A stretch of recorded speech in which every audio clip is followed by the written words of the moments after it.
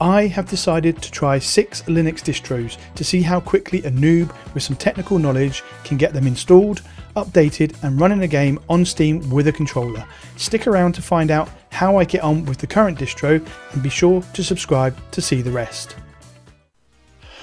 Alright then, so first up we have Solus and our time starts as soon as we click install. So ready, steady, go. Right, okay, so welcome. Yeah, okay, I select language. I'm going to do it properly because I want proper British English.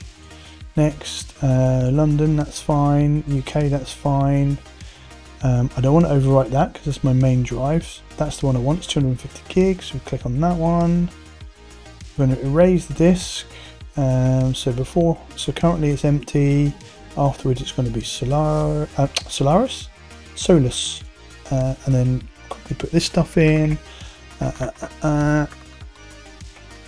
Nice simple password. Make things easy. Install. Let's go. Okay, so it's done partition. It's done all that stuff. It's filling up the file systems. Nice. Get sol.us.block. So I've never heard of Solus until I started investigating different distros, and this is supposed to be a nice easy distro, which is why I've got it as the first one, as the least difficult. And I've purposefully chosen either base distros or independent distros. I've not gone for Bazai and those sorts of things because that just wouldn't work because they're designed for you to install games, so they'd be really easy, right? But these ones are a bit different, so yeah. So once we've installed and we've rebooted, we're then going to do the obligatory update, because I think it's good practice just to update. As soon as you install a new operating system, the first thing you should do is update, in my opinion. So I'm going to practice what I preach and do that as part of this this test.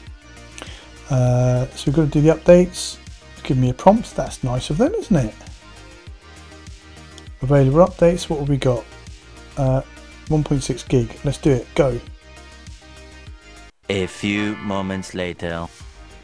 Yay! Just do a quick check for updates. All good. Let's go to search. Search for Steam. Come on, concentrate really, really hard. Do I have to close it and open it again? I think I probably do, don't I? Because it's probably re-cataloguing everything. Yay! Install, let's go. Yep, we need all that. Oh, 246 items to download. Come on, come on, come on! Extracting it all now. So downloading it, unextracting it, then it's got to install it. We're going to be here till Friday. It's Wednesday, by the way. Oh, so done. We're done. Right, okay. So, there's no launch button here. Okay, so we'll go to here. Type in Steam. Well, that's not ideal, is it? Where's there no button to start it? You know, normally you'd have like start, go, gadget, Steam, games. Ah, there we go. Weird that it didn't appear in the search. Don't think I like that. Yay! So annoying thing is it pops up all your friends and it pops you online, and we're just going to install Recoin. It is downloading it, right? Yay! Come on, come on, come on! Play, play, play, play, play!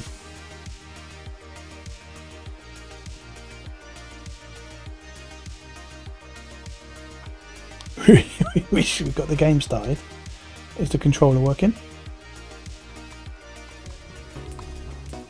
Yes! Stop the clock, stop the clock!